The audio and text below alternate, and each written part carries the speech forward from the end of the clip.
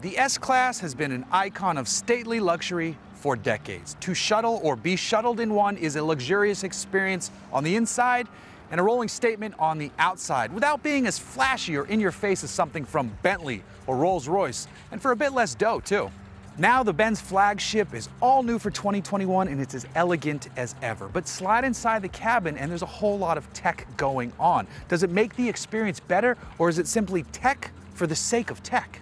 So let's dive in and find out what makes the 2021 Mercedes-Benz S-Class the global luxury icon that it is.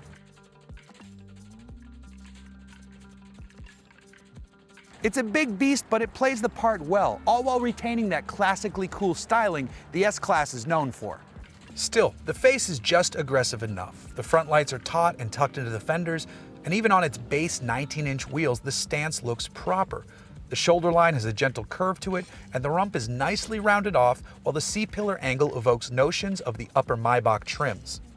You don't need to settle for 19s though, as 20 and 21-inch wheels are available, and they do fill these fender spaces rather perfectly. The magic, as they say, happens on the inside, and Mercedes has fitted this thing with crazy cool tech, but it is as comfortable as any S-Class has ever been. You can scroll through the option list to find things like an insane 30-speaker Burmeister audio system with in-seat bass resonators, an executive line package that adds 11.6-inch touchscreens for rear passengers. You have heating, cooling, and massaging functions, but even here Mercedes goes a step above and can heat the headrests. If you're wealthy, you want to avoid cool brain. Even crazier still, Mercedes have created a convincing 3D effect in the instrument cluster. The system uses a pair of cameras to track your eyes, which then translate and adjust the image in front of you to make it appear 3D. Your right and left eyes see slightly different versions of this image to complete the effect. If it makes you sick or you think there's actual witchcraft at play, you can shut it off and then get back to the active driving, which is good because there's a ton of shove under the hood. The base S500 gets a twin-charged 3-liter inline 6-cylinder engine.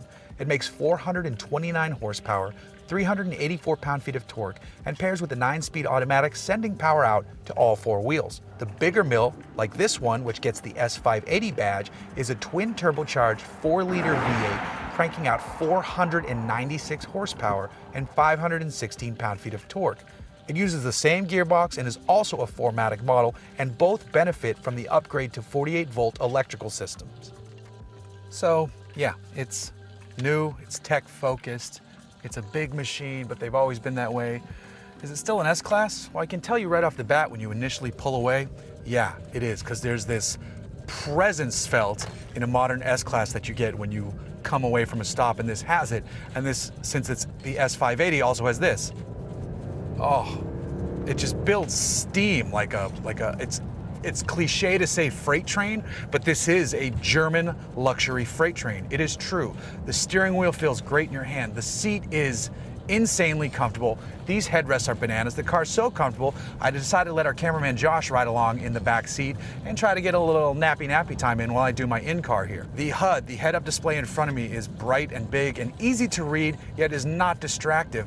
And then the crazy part is actually experiencing these 3D gauges in person. I was skeptical, but it's Mercedes and it's an S-Class, so I should have known they'd be kind of neat. They're not like, it's not like Back to the Future where the shark is jumping out and eating Marty McFly. There's a subtle 3D effect to them where it almost looks like, there's an old video on the internet where Walt Disney explains what multi-plane camera glass does to give their old movies texture.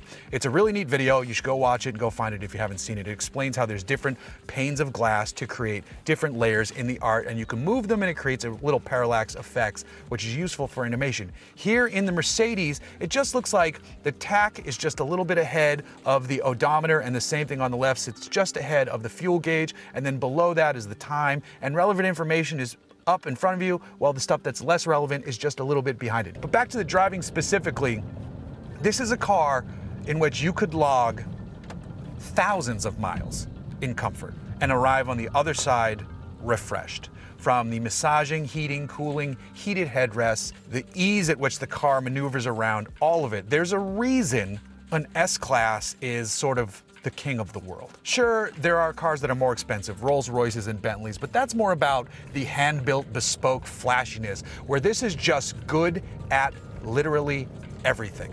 It still lets people know that you have money and you're doing well and all of that, but it's a little bit more incognito at the same time. Those who want to be seen are seen in Rolls-Royces and Bentleys, and those who just get their job done and then still want to enjoy the finer things in life, they get an S-Class, and they're rewarded with a machine that is still amazing to drive. Obviously, I don't know how the S500 feels, but that is a good amount of horsepower, but I will say this S580 has gobs of power, and the steering is perfectly weighted for what you're doing. The brakes are more than up to the task. All that stuff is good. I couldn't even imagine what the V12 and the S680 is going to be like for the 2022 Maybach, but I will say the 516 pound-feet of torque in this one, it's amazing. The base price has gone up over $15,000.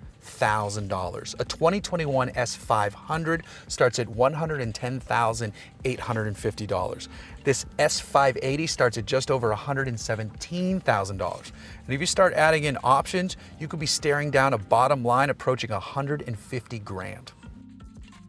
And that's before the plug-in hybrid or mad AMG variants arrived, and we've barely touched on the concept of the 2022 S680 with its insano V12. Regardless, Mercedes have raised the price because the S-Class packs next-level tech, top flight comfort, strong engines, and a true amazing on-road presence. The Mercedes S-Class is the flagship of flagships.